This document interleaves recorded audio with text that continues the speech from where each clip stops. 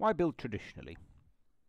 It might seem a little odd that in the 21st century, when we drive sophisticated cars, fly in fiberglass aeroplanes, and browse the internet while on the bicycle, that we should construct new buildings in anything other than glass, steel, and high tech. Isn't that the architecture of our time? Well, the question could easily be replaced by asking, is how we build choice, or is it fate? Is it determined by some hidden hand of history?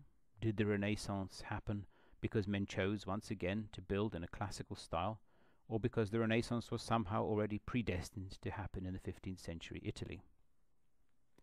And what is 21st century architecture? It is, or can be, exactly what we choose. But then it is often claimed that we are different now. Yes, of course, in some ways we are changed. But it is ludicrous to propose that we are somehow fundamentally different from our ancestors in the way we see, feel, and experience our surroundings. We still find traditional architecture attractive because it is attractive. And yet many architects and designers deny themselves and the people they work for the choice to create any more of it. If we really were so different, why are Florence and Bath full of visitors, and Cumbernauld in Scotland is not? This moral stand is of course untenable, and we should conclude very strongly that we very much do have a choice. But why tradition? Isn't that just another word for old-fashioned, a sort of nostalgia for a past that never really was? Well, traditional architecture refers to good examples from the past, what we might call working in the light of experience. But it is itself a living art. It is not a style. It is a way of making progress armed with experience of what works visually, technically, and what is pleasing to the eye. Within this language are many styles, arts and crafts, the classical, Gothic, and so on. But these are sampled and remixed for reasons of practicality and taste to create things that continue the past in new and exciting ways.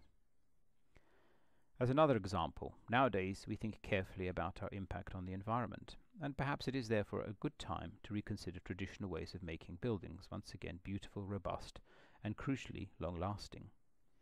We hear a lot about sustainability, but forget that before the days of cheap energy, our ancestors faced the same problems, not as a lifestyle choice, but because to live unsustainably was to not survive at all. And this included their ways of building. The key was to grasp that buildings are expensive to build, and should last a long time by being valued, not least as beautiful objects.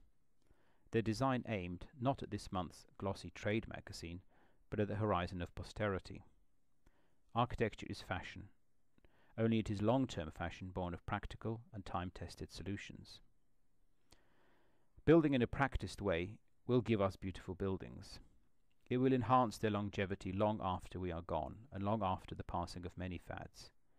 It will give us buildings designed for people, in proportions, in the composition of forms and materials, all guided by that long and profitable furrow of custom and tradition that looks to the future, but crucially with the benefit of hindsight.